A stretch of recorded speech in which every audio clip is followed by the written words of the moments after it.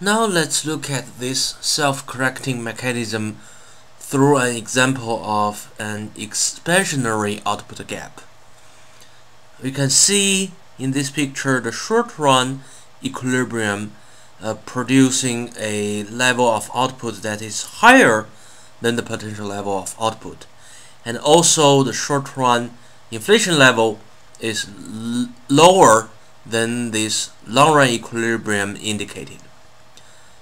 So when we say the short-run output level is higher than the potential level of output, there is an expansionary output gap in the economy. That means the current capacity of the economy is overutilized. The firms will have hard time to find additional hands, hard time to find new workers. If they want to produce more, they have to pay overtime to their workers, and also they won't be able to maintain their machines, factories on time. They have to run them all the time to produce this actual output beyond the potential level of output. What does that mean? That means the input cost for these producers in the economy is increasing very fast. To catch up with that higher and higher cost, what the producers have to do, they have to speed up the speed that they increase their output price. That means higher inflation rate.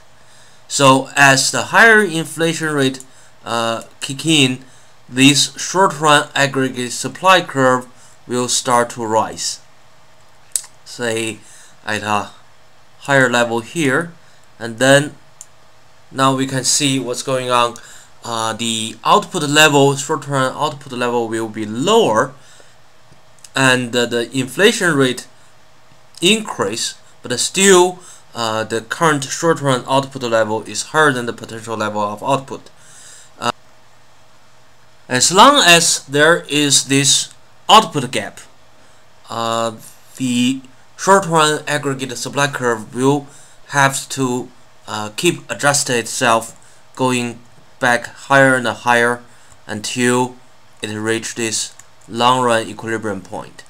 And now we can have this orange dot again overlapping with the pink dot that says now the economy has restored its long-run equilibrium, and basically it says the inflation rate kind of held at a steady level, and there's no more pressure in the economy from overutilizing the capacity of the economy.